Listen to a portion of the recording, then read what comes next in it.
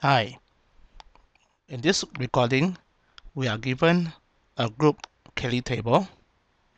I'm going to show you find the order of each element inside this group, referring to part C of the question, and also to find the factor group or quotient group G modular second group generated by 4, and find out what is this group isomorphic to.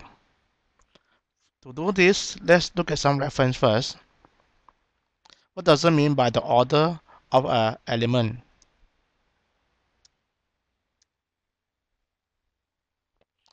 According to John's text, a first course Abstract Algebra, section 6, page 59, if the cyclic group generated by A of G is finite, then the order of A, in this case, is the size of the cyclic group generated by A.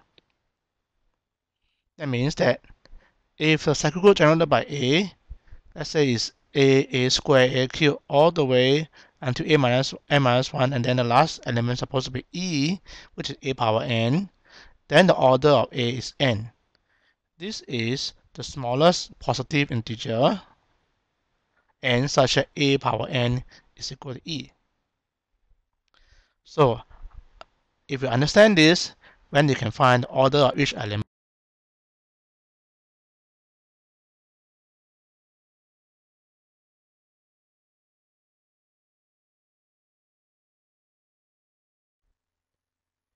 From the solution of the earlier part, we know that the cyclic group generated by 1 is 1, consists of 1 only. Therefore, the order of 1 is equal to 1. And from the earlier part, the cyclic group generated by 2 consists of 2, 5, 6, 1. Therefore, the size of the cyclic group generated by 2 is 4.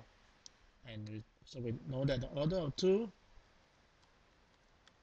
is equal to 4, since there are 4 elements there. And this is the same as the order of 6. The group generated by 6 is the same as the cyclic group generated by 2. So both of them are order 4. Now let's look at the cyclic group generated by 3. It consists of 4 elements, 3, 5, 7, and 1. Therefore, the order of 3 is equal to 4. Since the inverse of 3 is 7, so the cyclic group generated by 7 is the same as the cyclic group generated by 3. So order of 7 is also equal to 4.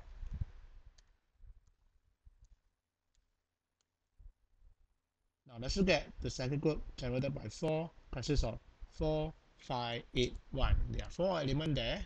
So the order of 4 is equal to 4. Now this cyclic group is the same as the cyclic group generated by 8. So order of 8 is also 4. And finally, the cyclic group generated by 5 consists of 2 elements, 1 and 5. So order of 5 is equal to 2. Since there are 2 elements inside there, this will conclude all the order of each element in this group G.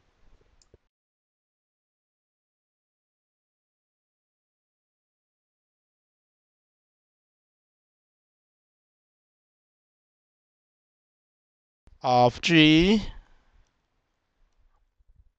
with each G now. So I make a table. G can be 1, 2, 3, 4, 5, 6, 7, 8. And find the order of G. 1 is 1, 2 is 4, 3 is 4, 4 is 4, 5 is 2, 6 is 4, 7 is 4, 8 is 4. And this is how you find the order of each element.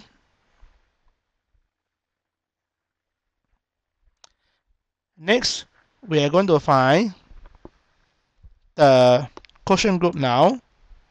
According to the John text there, section 14, page 138, if H is a normal subgroup of G, then the cosine of H form a group G over H now. Under the binary operation, A times H multiplied by B of H equal to AB times H now.